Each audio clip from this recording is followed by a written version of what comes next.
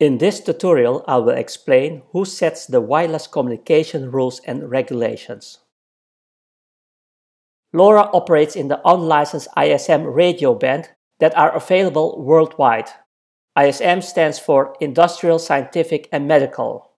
For example, in Europe, the ISM frequency band ranges from 863 to 870 MHz, and in the United States, the ISM frequency band ranges from 902 MHz to 928 MHz. Let's look at these two web pages. This is the Things Network website. I live in the Netherlands, so I click the letter N. As you can see, it uses this frequency range.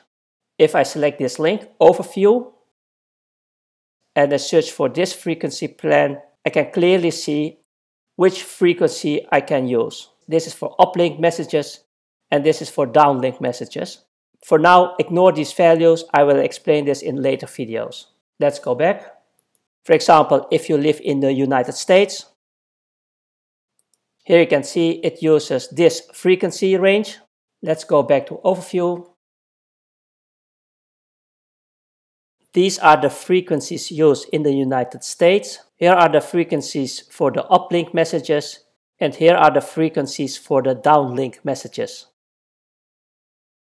As mentioned earlier, in the United States, LoRaWAN operates in the 902 to 928 MHz frequency band. Let's look at the United States frequency allocation. Here is the United States frequency allocations. It starts from 3 kHz to 900 GHz. Let's zoom in. It starts from 3 kHz to 300 GHz. As you can see, this radio spectrum is allocated for many different uses. For example, this frequency range is allocated for radio navigation, and this frequency range is allocated for TV broadcasting. Let's see where the 902 to 928 MHz ISM band is located. Let's zoom in. 902 to 928, and it is clearly marked over here, 950 MHz plus minus 13 MHz. This is the frequency range used by LoRa within the United States. In the European Union, LoRa uses the 863 to 870 MHz frequency range. That is this range. As you can see, in the United States, this frequency range is allocated for land mobile radio systems. For example, two-way radios in vehicles. If you buy a LoRa development board, always buy one with the correct frequency which applies to your country. If you buy the wrong frequency, you break the law and it will not work. The same applies to the gateway. I live in the Netherlands, so I have to buy a gateway using this frequency.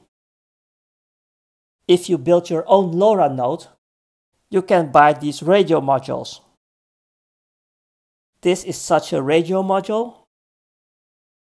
And as you can see, I have bought one with 868 MHz. Never buy the wrong frequency. Devices such as microwave ovens, medical equipment, or baby monitors all uses the ISM band. Here are ISM band advantages. Anyone is allowed to use these frequencies and no license fee is required. And here are ISM band disadvantages: low data rate and lots of interference because anyone can use these frequencies. Because the ISM band can be used by everyone, there must be some rules set, otherwise this band will become unusable. Think of the many signal interferences. There are several international organizations which manage the radio spectrum to ensure safe coexistence between all the different radio technologies. In Europe, the European Telecommunications Standard Institute, ETSI, creates standards which are used by local regulatory authorities, meaning countries. More information about ETSI can be found at this location.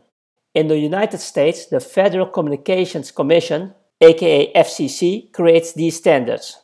More information about FCC can be found at this location. All other countries are using the standard set by either ETSI or FCC. Except Japan, they have the Telecom Engineering Center, and South Korea, they have the Korean Communications Commission.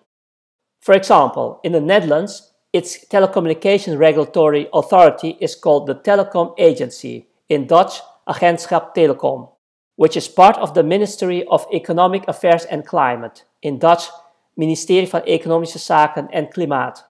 This regulatory authority has issued the conditions and requirements when using LoRa in the Netherlands, and is based on the standards set by ETSI. More information about the Dutch LoRa conditions and requirements can be found at these two locations. Let's only focus on ETSI and FCC. Here are two geographic areas, in this example Netherlands and China, where the ETSI regulatory domain is used. And here are two geographic areas, in this case United States and Australia, where the FCC regulatory domain is used. If I focus on the Netherlands, this national regulatory authority uses the standard set by ETSI, but they can also add additional rules. Here you see the network operator. There are commercial or non-commercial operators who can set up a LoRaWAN network. These operators can set additional rules. For example, in Europe, when using the ISM band frequencies 863 MHz to 870 MHz, users must comply to the following rules. For uplink, the maximum transmission power is limited to 25 mW or 14 dBm.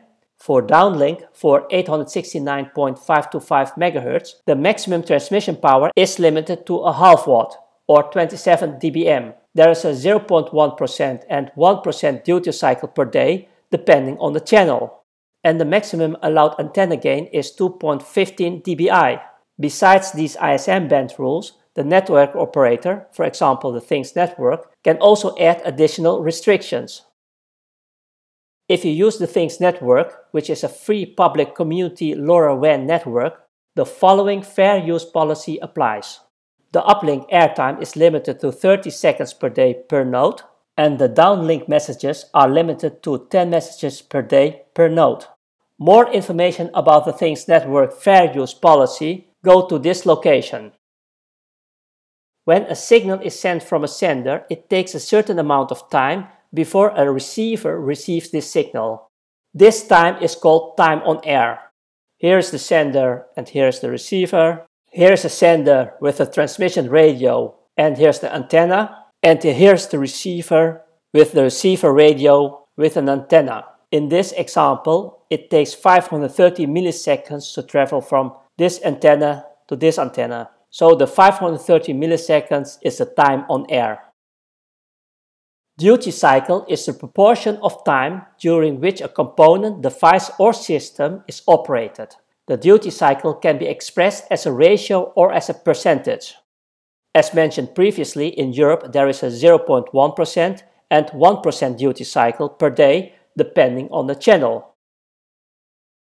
For example, time on air is 530 milliseconds and the duty cycle is 1%. So the 530 milliseconds is the time on air, which equals 1%. So 99% of the time, which is the same as 52.47 seconds. And this is the amount of time you have to wait after you have sent a signal. So after you have waited 52.47 seconds, you can broadcast the same signal again, meaning the same size signal.